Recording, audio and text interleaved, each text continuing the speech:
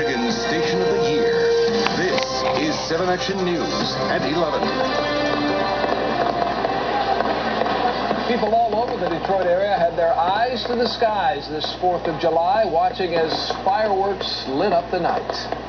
Good evening. I'm Dave Llewellyn. Happy holiday. I'm Glenda Lewis. The city of Clawson was one of the hot spots where people gathered to celebrate Independence Day.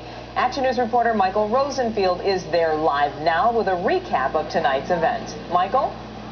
Hey, Glenda, yeah, celebrations all around Metro Detroit tonight. One of the longest running, though, right here in Clawson. It dates back decades, the 1930s. From ponies to palm readings,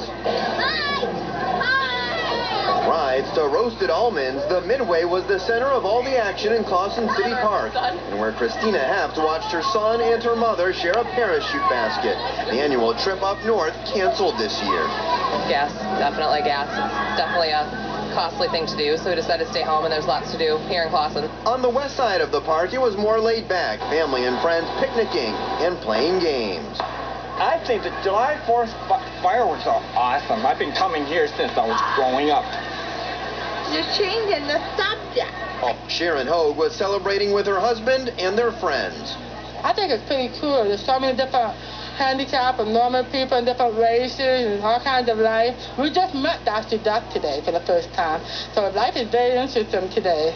Lining the streets around the park, most families hosted get-togethers just steps from all the action. No car necessary. Nancy Crampton's party celebrated under an American flag and flag umbrella. It's excellent. It was great when they were little and needed naps because we could go inside and lay them down for naps. We don't have to worry about the mess at the park or parking or any of that. You get to have all the fun. And the fun capped off by the fireworks spectacular. It's so much fun. It's beautiful.